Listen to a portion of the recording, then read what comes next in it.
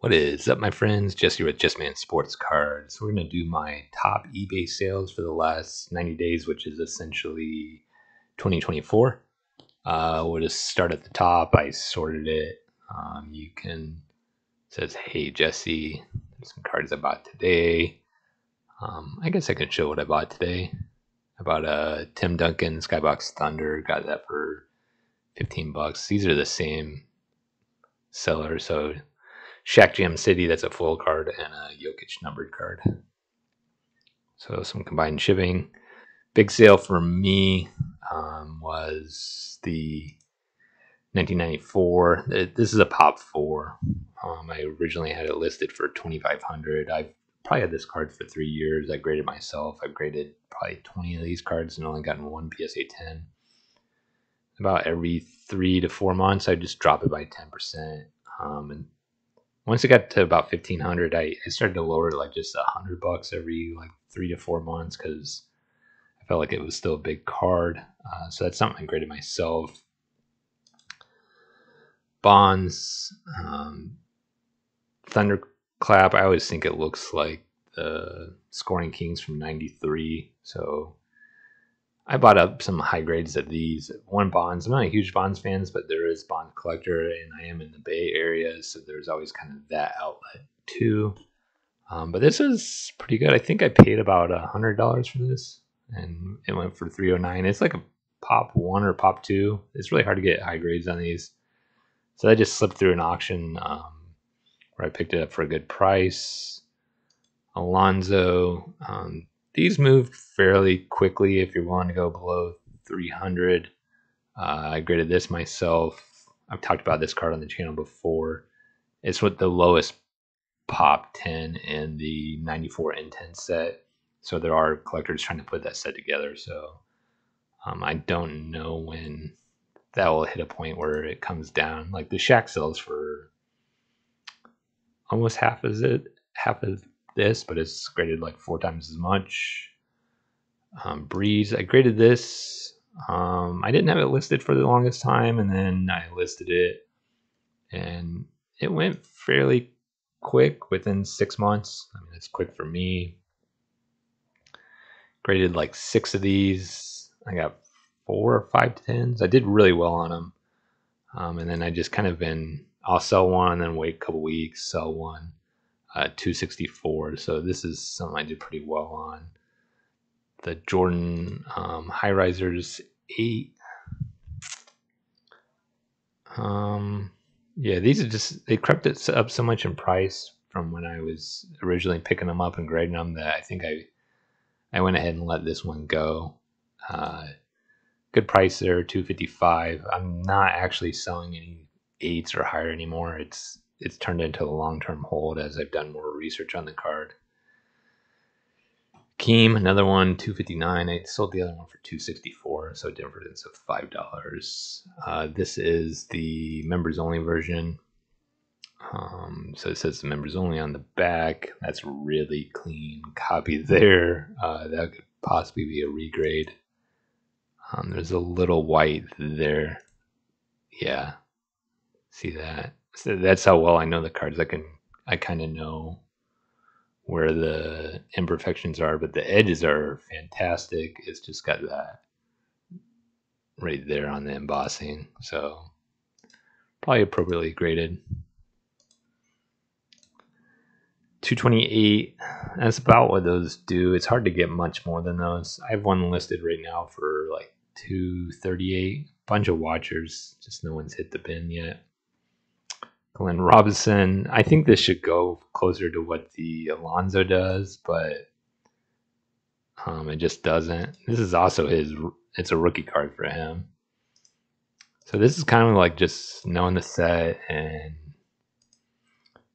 but the thing is, like, I might buy 10 raw of these and then just grade 2. So there's a grind to it, but I graded that myself. Anthony Hardaway, members only. These are rare. 9's hard to get. I bought this for like $125, $150, something like that. So after buyer's premium and stuff, I probably made $40 on it. Not a great flip, but not a bad flip. This one just sold recently, May 7th. Yeah, so 2 days ago. Emmett. I started off, I think, at like $225 when I first listed this. And then I've just been, I don't know, moving it down $5 every 30 days or so. So that was a good sale.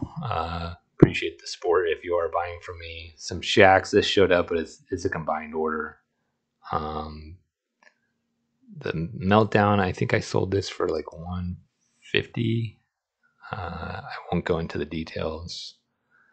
Maddox, I had 4 copies of this after my last return. I just thought it was time to let one go. That's a fair amount of value there. This is the first year for baseball, 98. 97, and I think is the first year for the football. And then basketball, I think it's 90. I'm not for sure. It's 97 or 98. So 158, that was good. Another Shack. I had like 5/8. So I thought it was time to kind of piece them out to the market. I have 2 9s too. I did pretty well on this Rain Man Jordan for a PSA 8. Same seller here. Appreciate it. It's probably Essential Credentials. Someone buying up some copies of that. Larry Walker. So this is a combined order shipping. I think these were both around $70. So it's partially refunded. I always give a shipping refund, like combined shipping. Troll Davis. I thought this would go for more, but just didn't. So these are 1 in 288 packs. I mean, I could have probably held on to it for longer, but happy with it. The price, there's some of these that I have that I'm holding on to. I have 2 8s of the Jordan PSA Power in the Key. So 7s for a long time were really low. This is a card I graded myself. I've probably held on to this card for 3 to 4 years.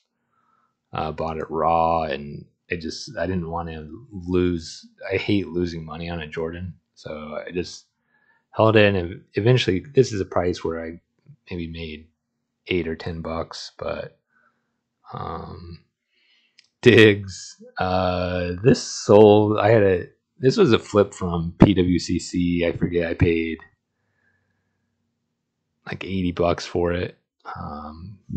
I could pull up my tracking sheet, but I'm not going to go into all those details. So when he got traded, I actually sold almost everything that I had of his. Like I only had like 5 cards. I think I've one. This is the color match. So cool card. I have the 9 still up on PSA, or not PSA, my bad, on eBay. But I sold the 10, and I sold like 2 or 3 of his rookie autos. Chris Jones, his stuff is creeping up there after he re-signed his big deal. So it looks like, I forget, he's going to be with the Chiefs for another 3 or 4 years. I saw some movement in his prices when that contract went through. So sometimes, like when you sell a card, it's like, why did it sell? Like it's something in the news a lot of times, but other times it's just a collector collecting the card. I have a PSA 9 of this. That's why I let the 8 go. Chiefs fan, Chiefs collector, Jordan. I'm trying to think. Yeah, I bought this graded, and I just had held on to it, and I think I had like 3 copies, so I let one go. Cleo Mack, out of 99. That was a good sale, 125. This got snapped up, man, like 3 days within me listing it. So it must have been someone that collects Cleo Mack, and they just didn't have it, and they didn't want to miss out on it. It probably does. It's out of 99. I don't know how often it gets graded. Watch the channel enough. Maybe you can remember. I picked this up at the Sacramento Card Show. I paid up for this. It was 30 or 35 raw. It was in a 1-touch, which I kind of like the 1-touch is better for cards over $30 because then I can easily crack the front and look at the surface on the front. At least I don't like the tilt the card and look at the back. I try to respect like not handling the card too much.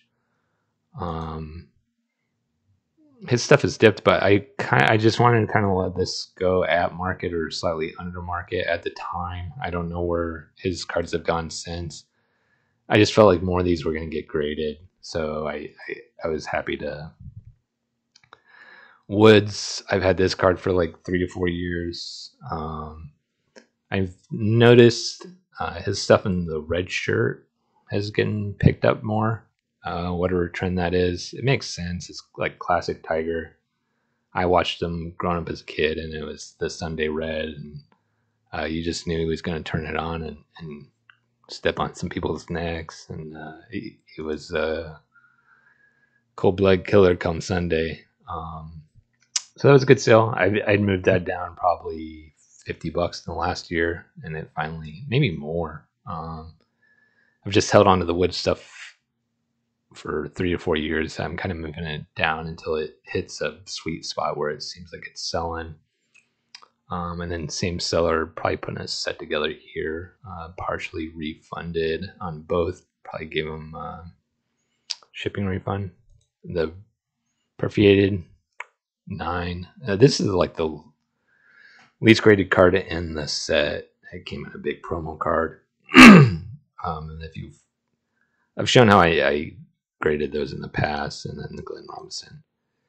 And that's what I have for everyone. If you made it this far in the video, please like. That helps the YouTube algorithm and helps me out. And if you haven't subscribed yet, I'd also appreciate that. Hope everyone is doing well, and I am being on vacation. Tomorrow, I don't know when I'll release this. I'm going to release it on Sunday, but definitely stoked about the NBA playoffs and my team, which is the Nuggets. Watching them play, and hopefully they can make a comeback here.